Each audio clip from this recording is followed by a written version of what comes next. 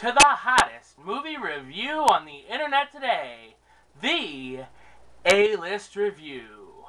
I am your host, Wes Troop, and today it's time for another Anticipation Friday.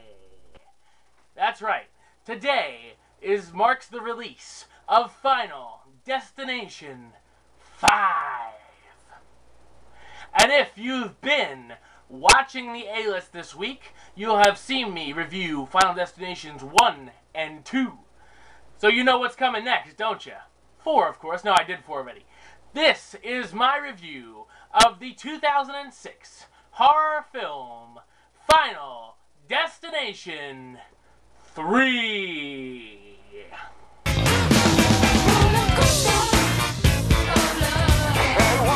Final Destination 3 sees a teen girl have a premonition of a roller coaster accident before she goes on the ride.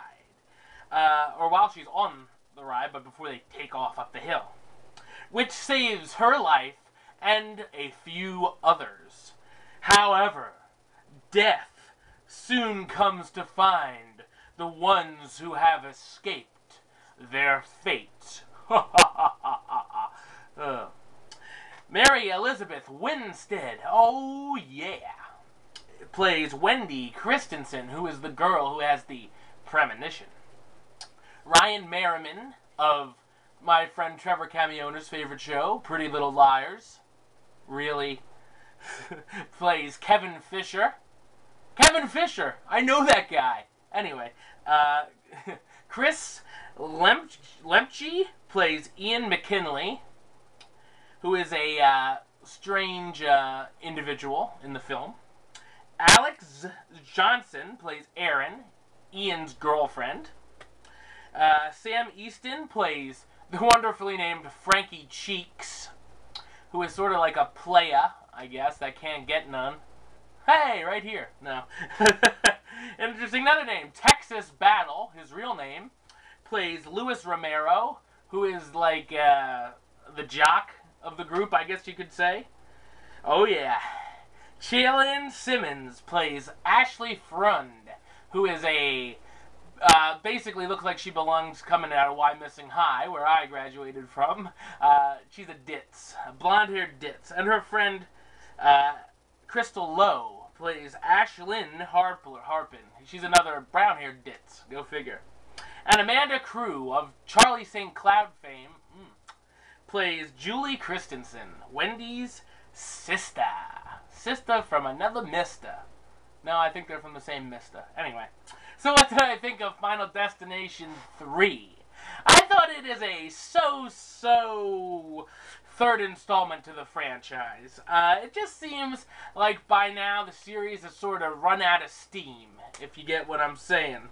It seems like story-wise, they just mostly took the first and second movie and stripped it. And just put plot point, change the name, change the scene, change the scenery type deal. That just seems like it's what's going on.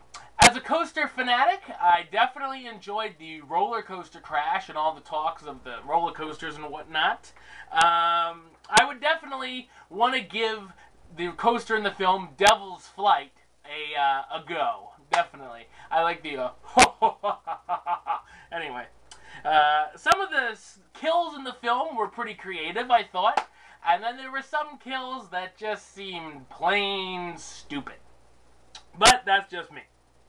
One of the highlights of the film definitely is the tanning bed scene. Because that's an interesting scene nonetheless. And if you, I don't know, spoiler alert, an interesting kill. And we finally get to see cast nudity. Yes, some of the minor characters show their boobies. All right.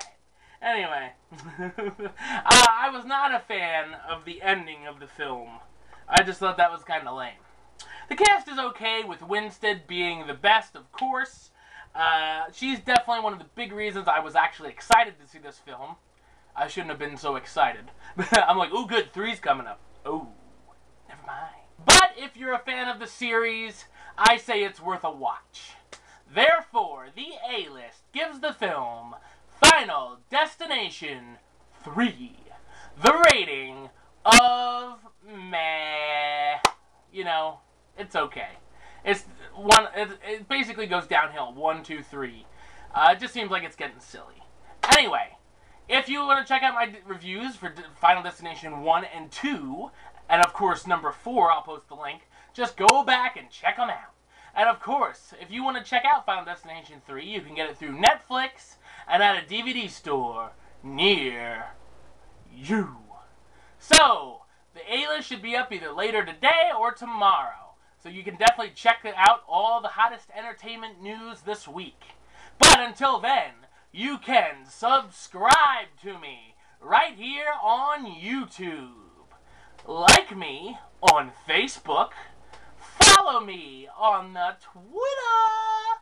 And of course, check out this review and every review at RottenTomatoes.com.